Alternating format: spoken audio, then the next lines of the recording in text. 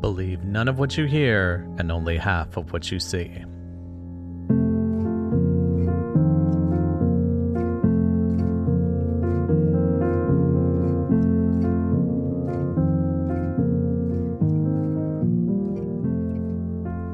Hello, friends, and welcome to None of What You Hear, a new true crime adjacent podcast that tells the darker stories of pop culture, legend, and lore.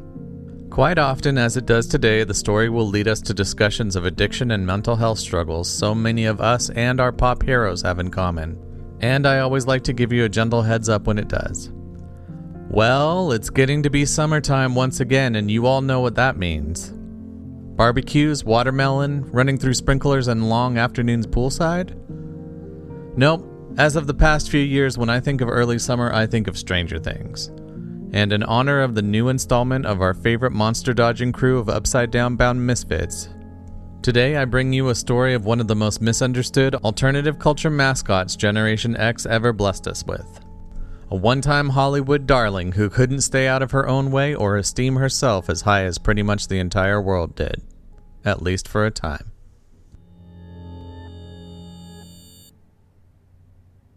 You wake up with a start. And as Dreamland takes a few seconds to fade away, you're already dreading what will happen before you get back.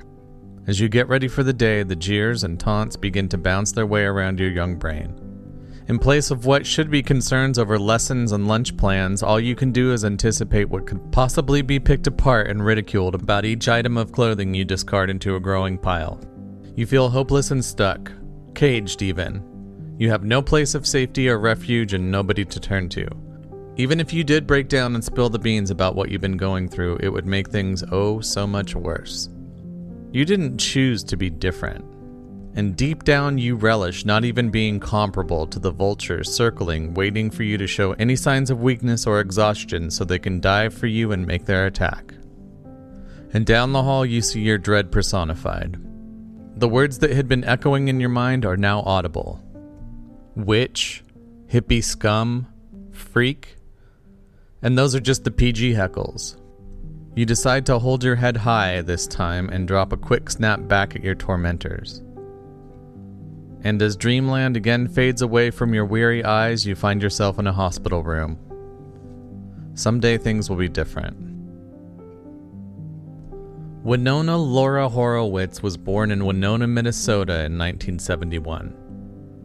Her mother was a writer and filmmaker, and her father was an author, editor, and publisher, and an archivist for Timothy Leary, Winona's godfather. Friends of the family also included Beat Generation powerhouses Allen Ginsberg and Lawrence Ferlinghetti, as well as sci-fi author Philip K. Dick. Though the Horowitz family was mainly non-religious, Winona was informed at an early age that her heritage was Jewish, and that the bulk of her father's side of the family had been tragically exterminated in the Holocaust. Winona became obsessed with the devastating historical period from a young age, and developed fears and anxieties of looming Nazi attacks on her family, often sleeping on the floor outside her parents' bedroom out of foreboding. In Winona's early childhood, the family relocated from Minnesota to Elk, California to join communal living with the Rainbow family.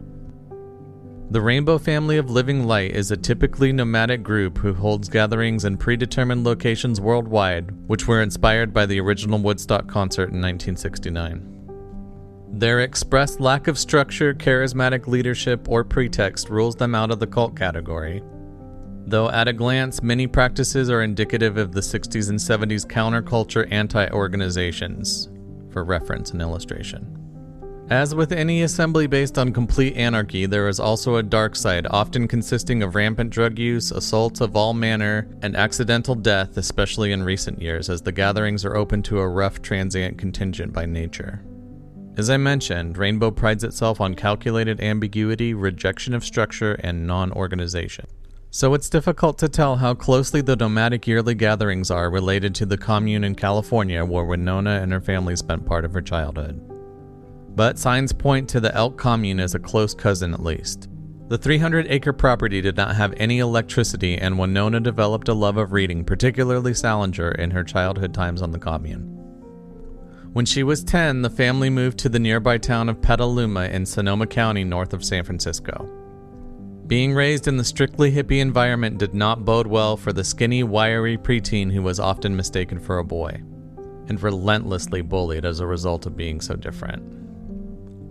Near this time, Winona also began studying acting at the American Conservatory of Theater in nearby San Francisco. That same year, she nearly drowned and was rescued beachside without a pulse, resulting in a lifelong struggle with aquaphobia, which all you science and pathology buffs out there will undoubtedly deduce is the fear of water. In spite of the scare and problem socializing in school, Winona's acting career got well underway, and she began taking small roles that eventually led to the landing of the lead character Lydia Dietz in the Tim Burton hit and cult classic Beetlejuice at 16 years old. It was around signing on to the role that she chose the stage name Ryder after Mitch Ryder, the pop singer who had a handful of hits in the 60s and 70s, and who happened to be singing on a record playing in the background while she was on call with the studio. By all measures, Beetlejuice was a great acting experience, working under the master of a quirky macabre and acting with stars like Gina Davis, Alec Baldwin, and Michael Keaton, which made the harsh re-entry back to public education decidedly difficult. Winona much later reminisced, "I remember thinking, oh, it's like the #1 movie, this is going to make things so great at school. But it made things worse, they called me a witch." She said the narrow-minded small-town mean girls would often throw Cheetos at her, and once she dared to arrive to classes in boys' clothes and she had her head slammed into a locker. She was then so savagely kicked and beaten she was in need of stitches and hospitalization. And then she, not the bullies, ended up getting expelled from the school. Years later, Ryder recalled to Harper's Bazaar, "I went into a coffee shop in Petaluma and I ran into one of the girls who'd kicked me. She said, 'Winona, can I have your autograph?' And I said, 'Do you remember me? I went to Kenilworth. Remember how in 7th grade you beat up that kid?' And she said, 'Kind of.' And I said, 'That was me. Go find yourself.'" But Winona didn't say find. But I do think it's kind of a fun one if you're trying to diss someone family style. Anyway, such tumultuous school experiences would have her primed for one of her next breakout roles as Veronica Sawyer opposite Christian Slater in another offbeat dark classic of the impending angsty 90s called Heathers. Though she narrowly beat out Labyrinth's Jennifer Connelly for the job over not too subtle protests from her agent, I'd add, that the role would ruin her career. The black comedy of a high school Bonnie and Clyde was an instant cult classic and remains so. She next played 13-year-old bride and cousin of Jerry Lee Lewis in the rock and roll docudrama Great Balls of Fire. At the premiere of that movie, she met a dashing beau who would end up sweeping her off her feet and becoming her first everything, as she once put it, but namely love. The dashing man of Winona's dreams realized was none other than, yep, Johnny Depp. And Winona Ryder would not only star with him in her next outing with Tim Burton in another legendary modern classic, Edward Scissorhands, she would also spend the next 3 years in a passionate romantic relationship with him. The Hollywood it couple of the day were engaged after dating about 5 months. Johnny even permanently branded his flesh to mark the engagement with a tattoo stating Winona Forever. But unfortunately, the young romance was eventually dismantled by the unrelenting Hollywood hype and gossip machine. "It's very hard to have a personal life in this town," Johnny once explained to the LA Times. "My relationship with Winona, it was a mistake to be as open as we were. But I thought if we were honest, it would destroy that curiosity monster. Instead, it fed it, gave people license to feel they were a part of it." The final breakup with Johnny Depp left Winona Ryder devastated. She fell into a deep depressive funk, and at one point in a state of emotional darkness, she fell asleep with a lit cigarette, waking to her room in flames, but luckily with time to narrowly escape. After that scare, she checked herself into an inpatient psychiatric hospital for a short time.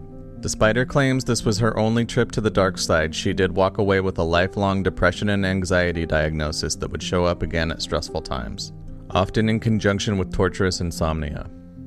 She downplayed her days after the breakup when stating, "I was embarrassingly dramatic at the time, but you have to remember I was only 19 years old." And Johnny eventually had his tattoo modified to read Wino Forever, once explaining that sometimes people just have to process pain with humor. However, during the time Winona was with Johnny, she was also experiencing a meteoric rise to professional success, making a name and brand for herself as the poster child of all things 90s Generation X cool. She starred as a chain-smoking cabbie in Jim Jarmusch's Night on Earth, as the lead in the seminal 90s timepiece Reality Bites directed by Ben Stiller, as well as some period pieces that included The House of Spirits, Little Women, and How to Make an American Quilt. She also harnessed her Holocaust horrors to bring a noteworthy narration of Anne Frank's Diary of a Young Girl, which earned Winona a Grammy nomination. She worked with River Phoenix, Martin Scorsese, Daniel Day-Lewis, Anne Bancroft, and Meryl Streep, to name a sparse few in the list of all-star film legends. But bridging the period piece with her 90s trendsetter status was her contribution to Francis Ford Coppola's adaptation of Bram Stoker's Dracula, starring Keanu Reeves and Anthony Hopkins, as well as Gary Oldman in the title role. What should have been a golden opportunity became by all measures a distressing experience for Ryder, save the development of what became a lifelong friendship with Keanu Reeves. She recalled an unfortunate revisitation of the bullying she'd experienced in her youth, but now from a very unlikely source in Francis Ford Coppola himself. She's said to have remembered that he'd often treat her in an abusive manner in order to draw certain desired performance nuances from the young actress. This included whispering scary things into her ear and at one point getting cast members to yell things at Winona to purposely make her cry. Keanu refused to join in on the questionable behavior, and the two ended up growing quite close as the days, weeks, and months of grueling filming dragged on. Perhaps too close for the comfort of even their bond of camaraderie and friendship. The film required Winona's character of Mina and Keanu's Jonathan to be married in one particular scene. For authenticity, Coppola enlisted a real Romanian priest to conduct the marriage rites. The friends still joke that they're unsure of the true legal or religious binding that may have resulted from the very real ceremony between them, even if in character. Though the friendship between Winona and Keanu was and remains more of a relationship success than some of their romantic endeavors, one friendship that went spoiled very sour was Winona's with Gwyneth Paltrow. For a time, the two were inseparable, often spotted by fans and paparazzi at pretty much every Hollywood hotspot, club, and fashion show of the late 90s. However, when Gwyneth Paltrow accidentally stumbled upon a copy of the script for Shakespeare in Love at Winona Ryder's home during an afternoon hang and subsequently landed the role Winona had been up for, the two pretty much never spoke again. The film's success shot Gwyneth Paltrow into superstardom and was arguably her breakout role. Smells like betrayal to me. Gwyneth Paltrow once told Howard Stern, "Hand to God, that's an urban myth." But she also forgot she was in Spider-Man, so...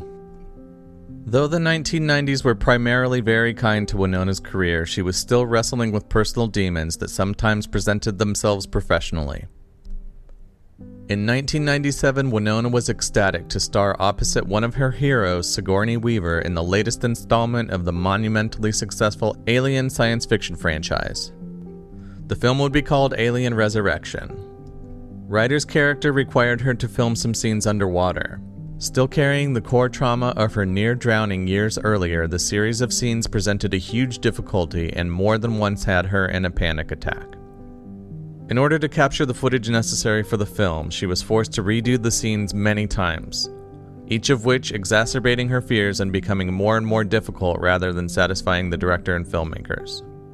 Eventually, she was also injured physically on the set, which compounded the already difficult undertaking. Despite box office success, Winona's Alien Resurrection performance was critically snubbed and jeered.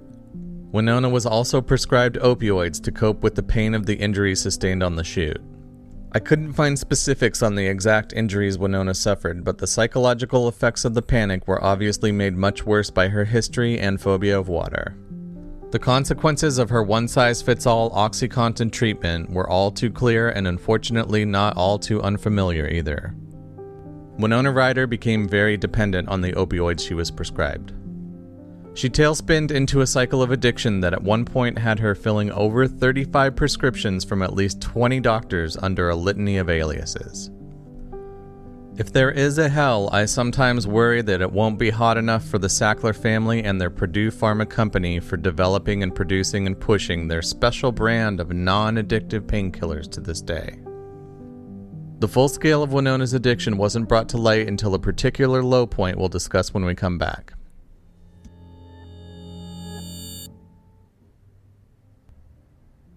Anyone who knows Winona's story knows of the fall we're leading up to, but before we get there, we do have one more moment of mixed emotions to discuss.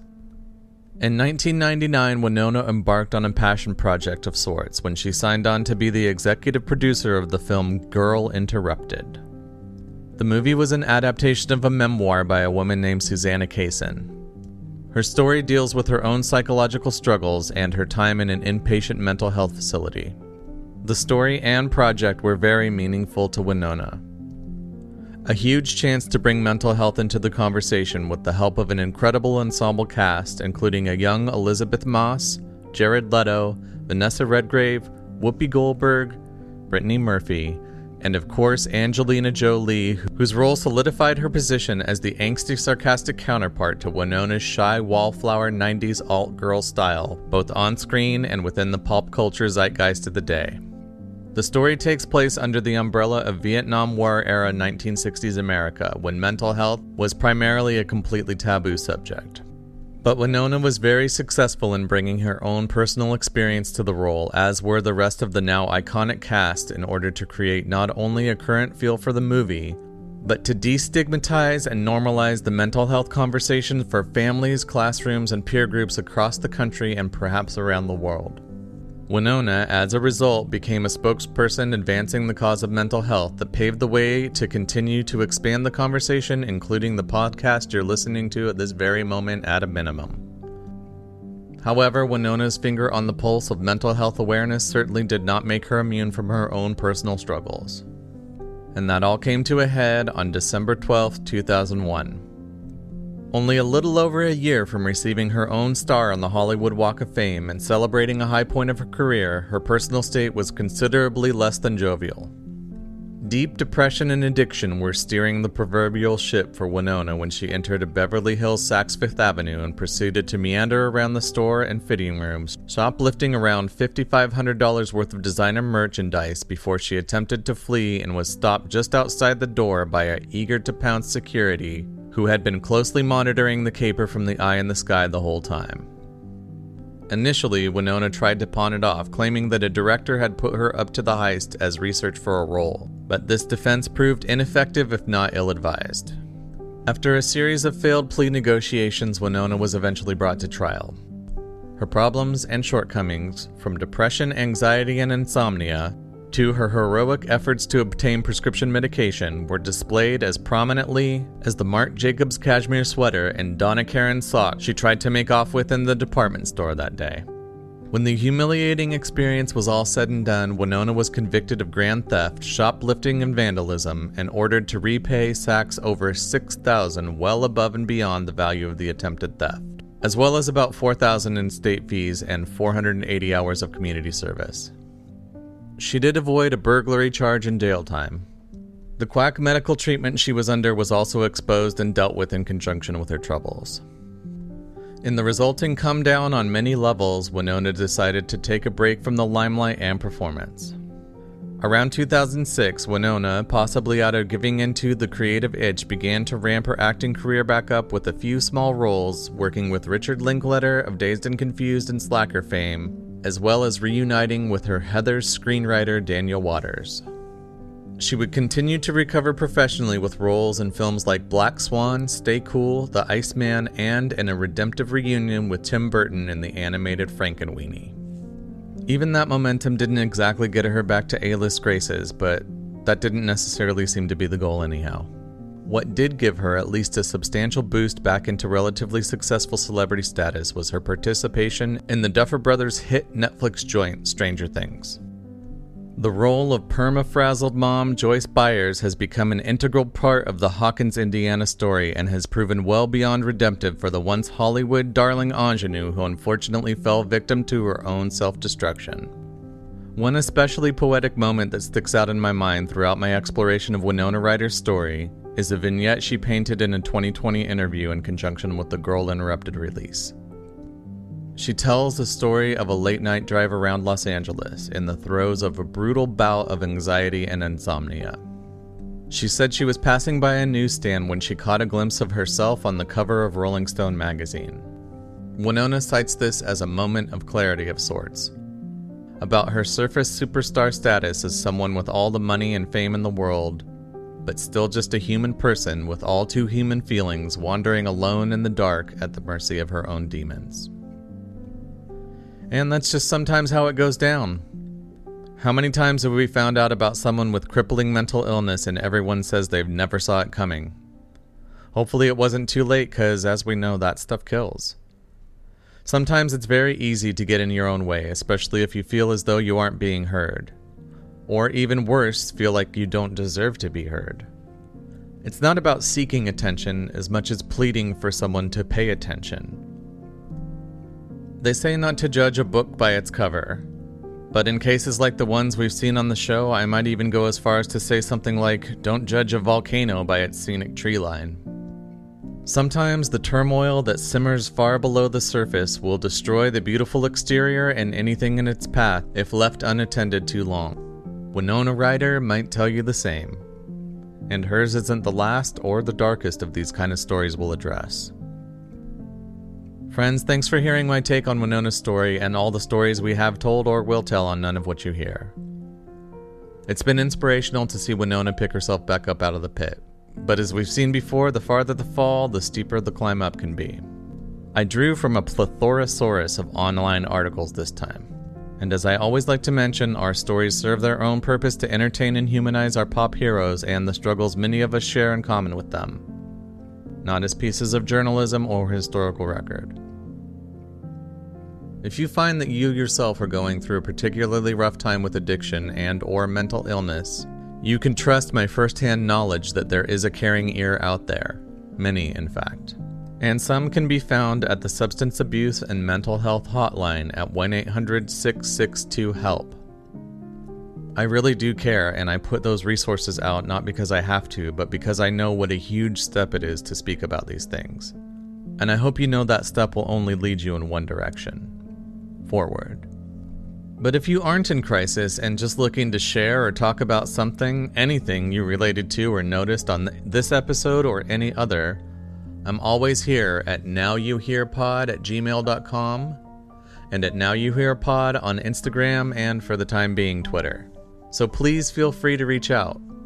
Otherwise, I will talk at you in 2 weeks. But in the meantime, as always, believe none of what you hear and only half of what you see.